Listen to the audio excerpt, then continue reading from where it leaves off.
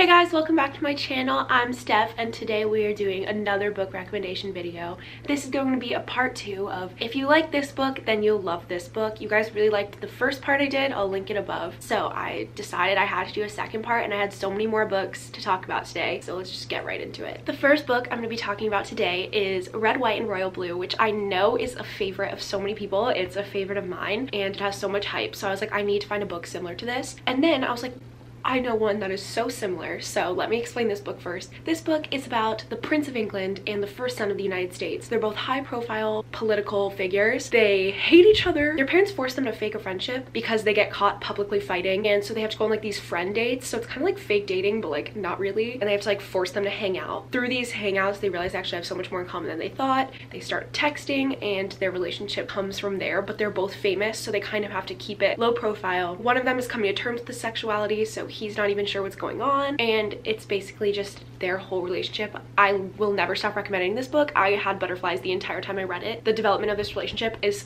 But this book reminds me, like, actually so much, now that I think about it, of Damaged Like Us, or the Like Us series by Krista and Becca Ritchie. Maximoff, his parents are like the most famous people in America. They have their own series. It's my favorite series of all time. But they're like the most famous people in America. They had a reality show. They have all the shit. Kind of like the Kardashians, but like not.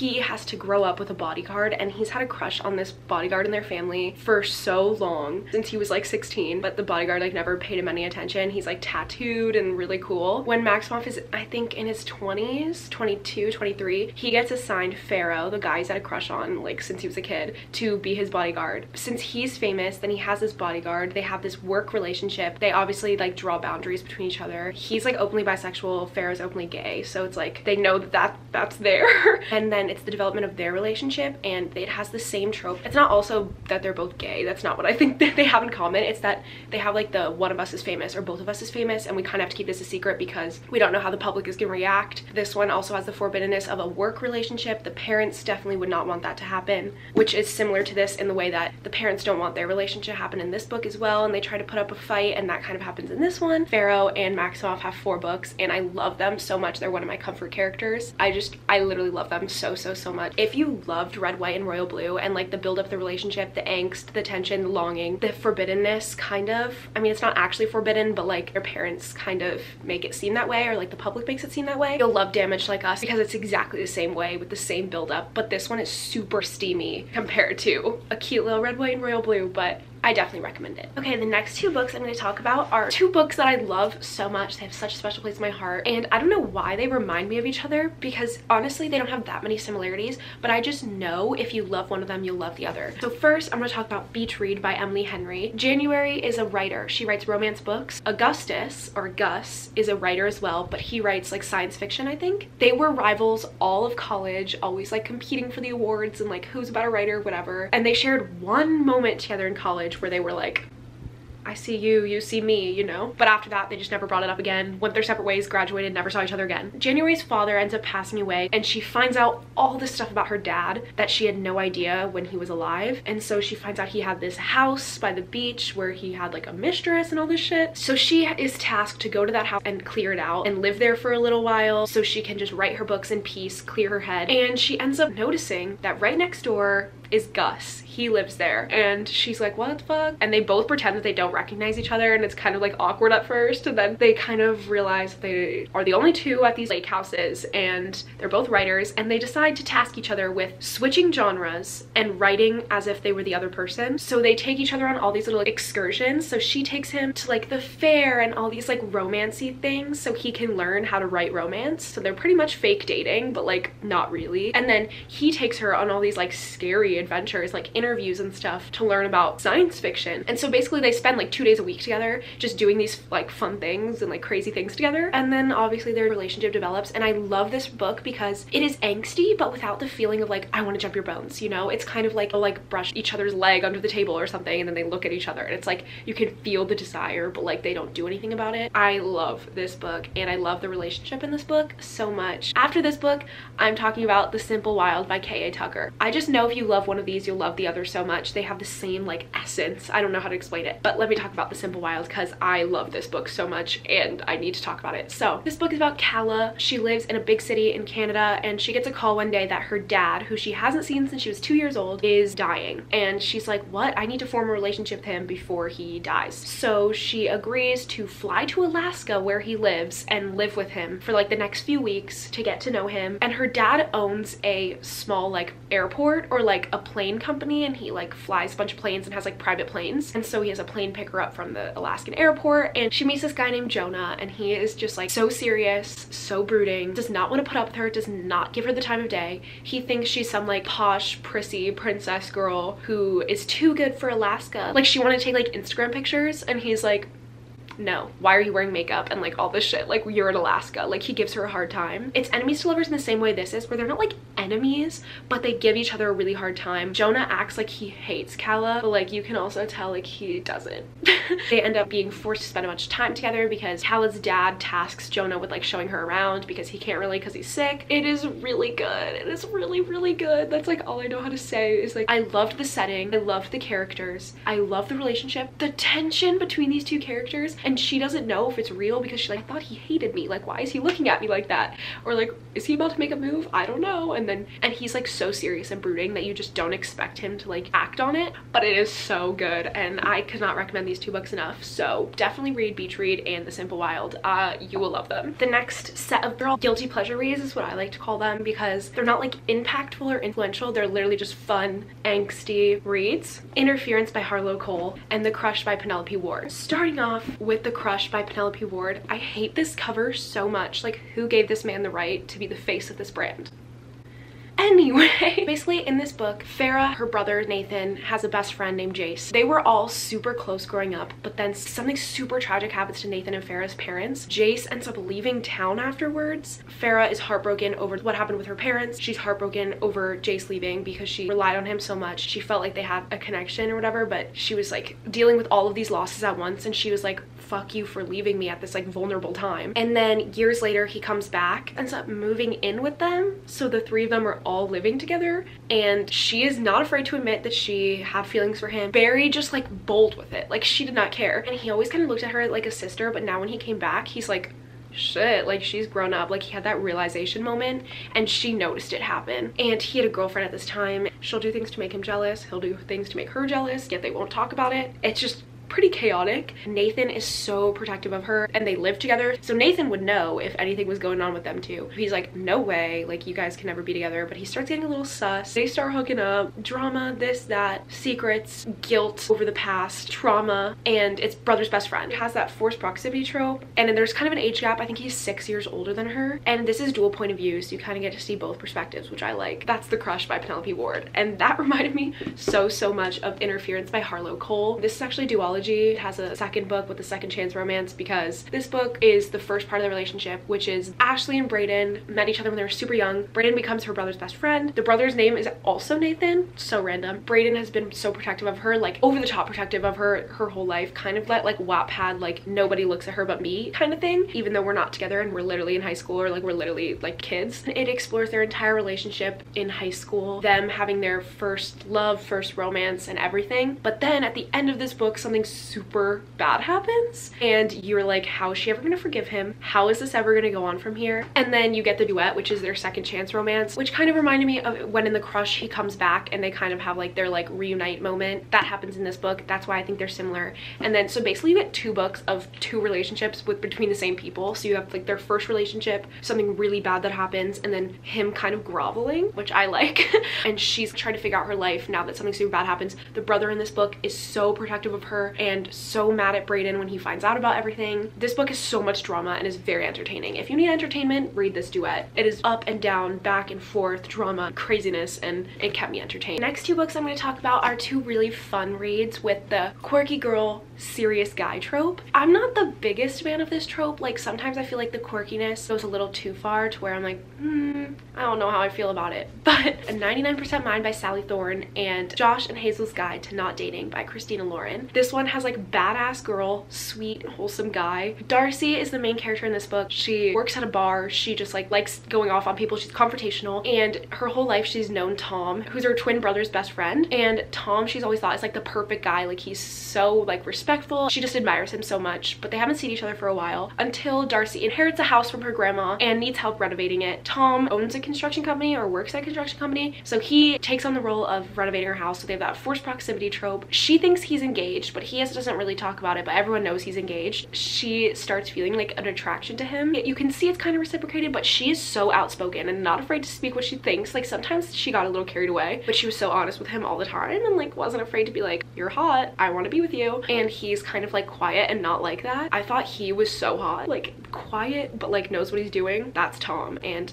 this book reminded me so much of Josh and Hazel's Guide to Not Dating, because this book is about this really quirky girl named Hazel, and her best friend since college, his name is Josh, just went through a really rough breakup, and she's like, okay, let's get you back in the dating scene. So they start going on like these double dates where they set each other up with someone and they like pick who the other one's gonna go out with, and somehow things would always go wrong in their dates and they'd always end up together at the end of the night. It's friends to lovers, very quirky girl, serious guy, which is similar to this. And if you want like fun, upbeat, not too serious, light, easy, one sitting reads, I would read these two. Okay guys, I'm quickly interrupting to talk about the sponsor of today's video, which is Skillshare. Skillshare is an online learning community with thousands of inspiring classes for creative and curious people. You can explore new skills, develop existing interests, and get lost in creativity. Because I'm a YouTuber, I chose the class YouTube Success Script, Shoot, and Edit, which is taught by Marquise Brownlee. And I love it because it has all these videos on how to plan what you're going to make in your video, how to engage your audience, how to shoot the video, how to edit it, how to post it, and grow your channel, which is just everything I need. It's curated specifically for learning, meaning there's no ads, and they are always launching new premium classes so you can stay focused and follow wherever your creativity takes you. Whether you're a dabbler or a pro, a hobbyist, or a master, you're creative. Discover what you can make with classes for every skill level. When you join, you can try one of Skillshare's live classes, experience real-time inspiration as you connect with popular teachers while watching and working along with other members. And something so exciting is that the first 1,000 of my subscribers that click the link in my description will get a 1-month free trial of Skillshare, so you can start exploring your creativity today. Thank you so much, Skillshare, for sponsoring today's video. Let's get back into the book recommendations. Sorry for the change of scenery, but as I was editing, I realized I lost half the footage to this video, but I'm still going to talk about books. Next books I'm going to be talking about that remind me of each other are The Kiss Quotient by Helen Hoang. I read this book recently and absolutely fell in love with it. It was literally perfect. And this book reminds me of Tools of Engagement by Tessa Bailey. Let me explain each of them. So Stella is autistic, and you learn that right from the beginning. She's like high functioning autism, I think Asperger's, and she's really dedicated to her work. She's super good at it. She works in economics and she loves it, but she struggles with like human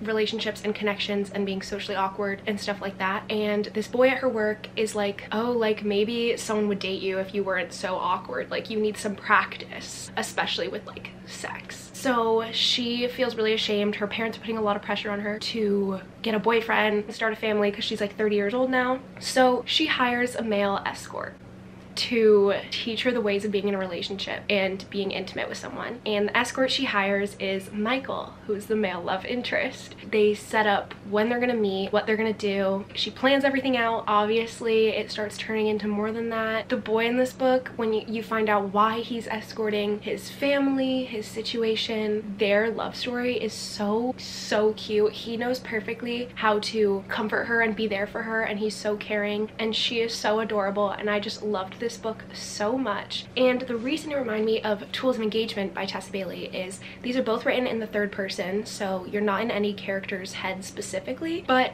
in this book, Wes moves to a new town. He is taking care of his niece because his sister is like not the best mother. She leaves for a while and Wes is taking care of his niece. And so it's kind of like a single parent trope, and he's working at a construction company where Bethany, the heroine, is like the stage designer and her family owns the whole company. Wes starts working for them and he immediately is attracted to Bethany. It's definitely like boy falls first. He is the only one that sees that Bethany is not perfect. Everyone thinks that Bethany Bethany is the most perfect girl they've ever seen. She has her life together, she plans everything out. Everyone just thinks that she is perfect, and he walks in on her having a panic attack. And from that moment on, she's embarrassed because someone actually saw her struggling with anxiety. She has really bad anxiety, and he sees it and he understands her and is able to help her, and she doesn't want it. She's super stubborn, but their romance is so cute. The way that he is able to help her reminded me so much of the Kiss Quotient, kind of like the girl is struggling with something and the guy just knows how to be there for them and be so understanding and helpful. And both of these books are super steamy. Like, they don't look like it. They look like cute little fun reads.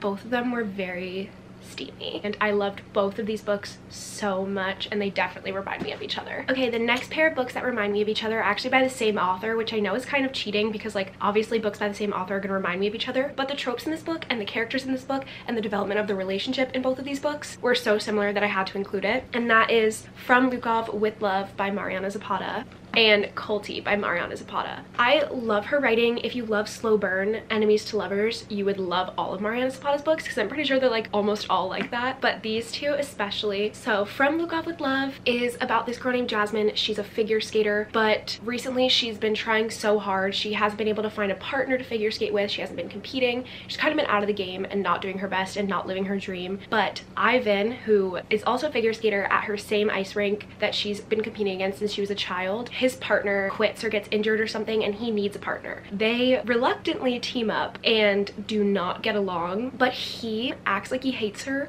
but he's so like teasing with it. It's not in like a cruel, mean way. Like, I feel like it was like, you could tell he didn't actually hate her, and they have like a mutual understanding of each other because now they're teammates, which turns into a friendship. And he is so cute. Like, during their friendship stage, he's super protective of her, and then it develops into a relationship slowly, a slow burn. Mariana Zapata is always like, you have to follow the whole story, and then at the end you get a big love bomb and then it's over, so you have to wait to the end. And it's a pretty thick book, but it was so good. And the characters in this book and the relationship remind me of Kulti, which is also a sports romance. This is soccer, and this is between a coach and a player. They're both like in their 20s, or she's in her 20s, he's in 30s, and that reminded me the same thing. They're teammates. This is coach player, so it's the same kind of dynamic, except this one is unique in the way that the girl Sal, when she was young, idolized Kulti, that's his last name. She idolized him. He was her favorite soccer player. She had posters of him in her room, and then when she grows up, she's on a professional soccer team. He is her coach, and she hates him now. She literally can't stand him. He is so rude, so quiet, and disrespectful. She is not afraid to stand up to him. Even though she used to idolize him, she's not afraid to admit that she does not like him now, and he is so closed off and cold. But eventually they develop a friendship and a bond. She starts getting him to break out of his shell. They start hanging out outside of soccer. The other teammates get mad. Their friendship reminded me of From Lukov with Love. Both of these goes from enemies to best friends to lovers. This book was so good. The tension between them like had me on my toes the entire time I was reading it. But these books definitely remind me of each other, and I just love them both so much. I love Mariana Zapata's writing with my whole heart. Okay, the next books I'm going to talk about, the first two combined remind me of the third book, and I'm not going to go into too much depth about the first two because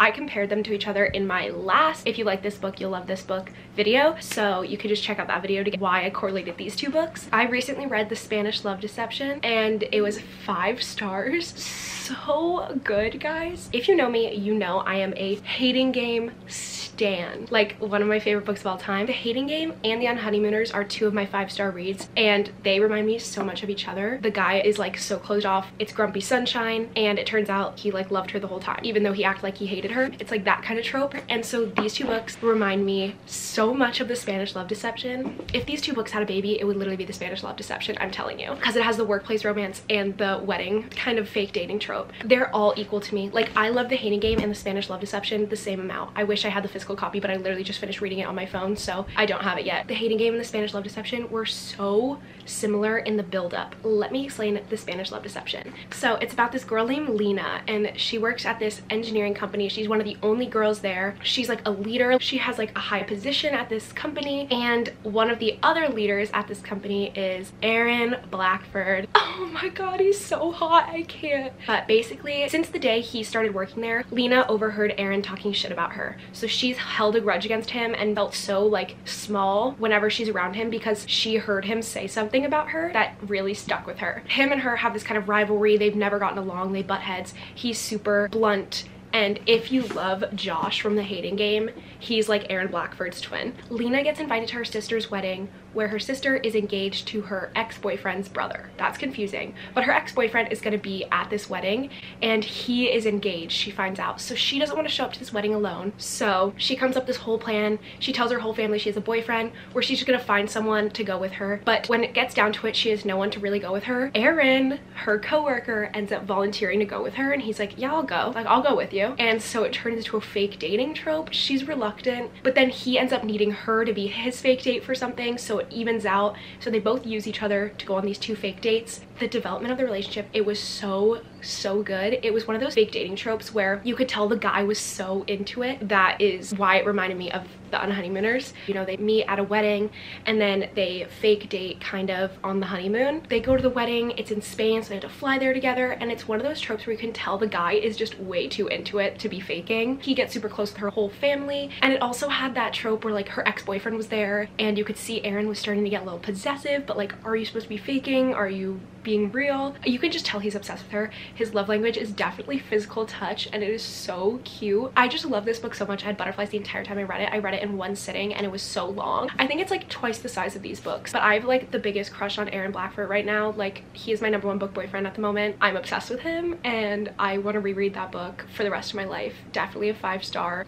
Literally couldn't be any more perfect. The last books I'm going to talk about in today's video, I talk about so much, I feel like, but I still want to mention them in one of these videos in case you guys didn't watch my other videos where I mentioned these books. And I know this book is trending, so I'm gonna bring it up, is The People We Meet on Vacation by Emily Henry. This book is past, present perspective, friends to lovers. Alex and Poppy met in college. They couldn't be any more opposite, but they somehow strike up a friendship and decide to go on a vacation every single year together, but they're just best friends and they have like girlfriends and boyfriends on the side, but they always end up just the 2 of them. And something happened between them that you're trying to figure out why they're not talking anymore. So you're getting the past and present perspective of them when they were going on all these vacations together, and you can see them kind of falling in love like friends to lovers, but it keeps getting mentioned in the present chapters that something happened between them that caused them to no longer speak. And so then in the present chapters you're watching them reunite and re-fall in love. And that is so similar to Love in Other Words by Christina Lauren. Love in Other Words is also a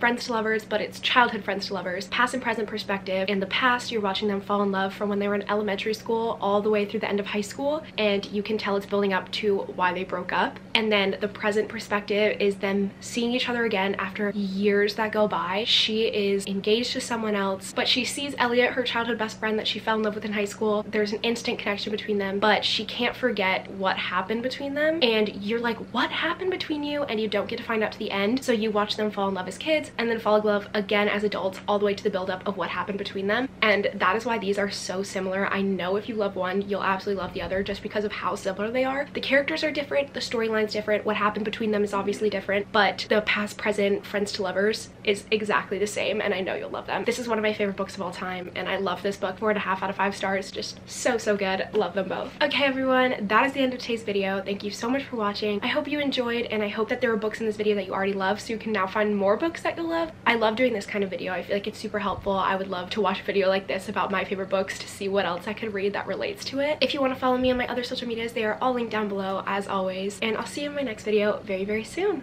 Bye!